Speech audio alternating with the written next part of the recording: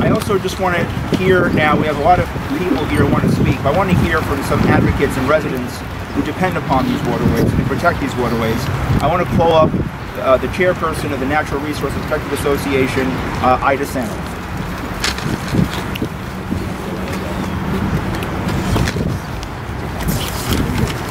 If you live in Manhattan, if you live in Queens, if you live in Long Island, if you live in New Jersey, guess what? This is your problem too. And I'm going to tell you why. Because a lot of the fish that show up in your fish market and your dinner plate are caught right out here. A couple of weeks ago they were catching herring. A couple of weeks from now they'll be catching flounder. The blue claw crabs you had for Christmas dinner were harvested right out here. So everybody that's concerned about health today and about avoiding chemicals in their diet and about exercising, okay, you're having these chemicals in your dinner on your plate. Because these fish, this oil, anything that goes into the water here, is being consumed by the fish that we end up eating. And again, this is not just a recreational fishery. It's a very, very important commercial fishery. In fact, the New York State Department of Environmental Conservation has this area listed as providing essential fish habitat for a number of commercial and recreational fish that we consume. So this is not just a local issue. This is an issue that has far-ranging implications for the entire metro area. And I commend our elected officials here for calling attention to this and for bringing this out to the public. Thank you.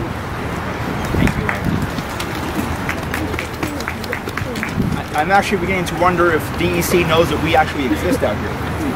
Because to this date, I personally reached out to their Region 2 coordinator and I still have not been able to get someone on the phone. And I really wonder if they know if this part of New York exists.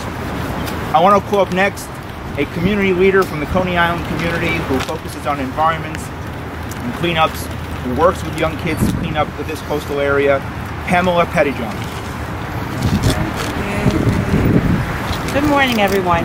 Not only am I a resident of Coney Island, but I'm the president of Coney Island Beautification Project and has been feverishly working with the community and environmental groups to mitigate the contamination in Coney Island Creek.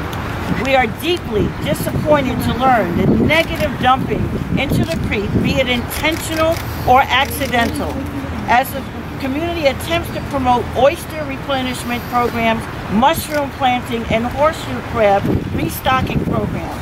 We feel our efforts are being undermined by unscrupulous entities during this cloak of darkness. And what a major affront our regulatory agency's silence of reporting these atrocities. As perpetrators must be held accountable, so must our regulators. We demand the sunshine be shed on the waterways as well as those who are responsible and for the people's well-being. Thank you. Thank you, Pamela. I want to call up next the founder and director of the Coney Island History Project and someone who really cares deeply about our environment and this body of water, Mr. Charlie Denson. And author. I just want to thank Councilman Traeger for taking such an interest in Coney Island Creek. Coney Island Creek is an estuary. It's an important part of the environment. A lot of the agencies still seem to think that it's an open sewer. When I was growing up in Coney Island, everything was dumped in that creek. The community was completely abused. That has ended. We've been trying to end it. The community has taken an interest in it, but for some reason, these agencies have not caught up with that. I was just teaching a class at PS 90, a special program they have on ecology, showing pictures of the pollution that's in the creek, and these children can't understand it. They cannot understand it. Why would they do that? Why would you pollute this waterway? It's not understandable, but I just wanted to repeat what Councilman Traeger said. The report from the EPA describing this 27,000 gallon spill, saying that the the diesel is subsequently migrating onto the beach and into Gravesend Bay. An unrecoverable oil sheen was observed migrating south beyond the boom into the bay, which means into the mouth of Coney Island Creek. And at the end, media interest, none. I mean, it's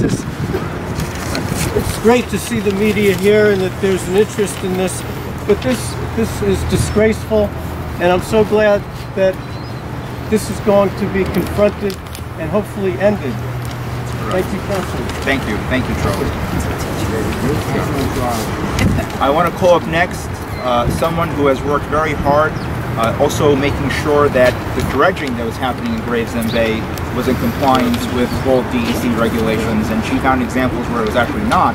But she's our district leader in the 47th Assembly District, Nancy Tonk. Good afternoon, everyone. Good afternoon. Today I'm here on behalf of the Assemblyman William Colton and myself. He is unable to come because he's in Albany working on the budget. They're still going on. So there is a statement which he wants me to read for all of you. He said on Wednesday during the New York State Assembly debate on the budget bill containing the $2.5 billion cleanup water grant, I announced my outrage to the de Blasio administration and DEC continuing to show an indifference to a long pattern of environmental disasters in Gravesend Bay on and near the Southwest Brooklyn garbage station site. I specifically cited in my assembly speech the history of the finding of asbestos on the site just weeks ago without notifying me or other elected officials or the public, as well as failure to give public notice to the dredging incident that caused the release of contaminants in the Southwest Brooklyn Waste Transfer Station waters in 2015. Release of ponding waters from the site and the blowing off of a large piece of roof from the construction site, which landed on the adjacent nearby property and almost hit a person and a car. I criticized the failure of the city and DEC to give notice to the public and liken such outrageous conduct to the handling of the situation that led to the disasters at Hasek Falls. I praised the Assembly Speaker for supporting this $2.5 billion budget item, but I blasted the indifference of both the city and DEC for creating the need to remediate such incidents. And he also has a video site, if anyone wants to see, that the statement he made on the budget. Thank you very much. Thank you. Thank you very much. Thank you, and to the Assemblyman. I want to note this. Pamela Harris is also going to be with him on this budget item. Hopefully they come back. I want to call up next a Coney Island community activist and leader for many years. He's been very, very vocal on this and many other issues, Mr. Marion Kennedy. Thank you, Mr. Councilman, other city elected officials. I've been a resident of Coney Island for over 70-some odd years. During that time, in fact, the community was always the one that had dumped upon us.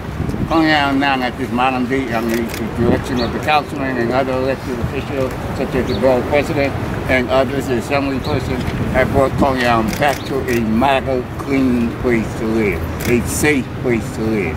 Affordable housing, stores, and everything are now flourishing in the community, and some yet to come. However, though, in all the beauty, there's ugly. And the ugly is what we're out here this morning, and that is dumping upon the water. That water's not for me. I'm getting ready to check on out of this thing called life, but it's for the children yet to come. They have the right, they have the honor to protect it as well as we should be for them receiving the blessing that God put upon this earth. It is imperative that we understand that you only get one ocean and one river. And if we F that up, we got a problem. I thank you. We need all the support we can get to let people know that this is not a game. This is called life, and we must learn to live it in respect for it. Thank you, thank you, thank you. Thank you. We have with us also the chairperson of Community Board 13's Environmental and Resiliency Committee.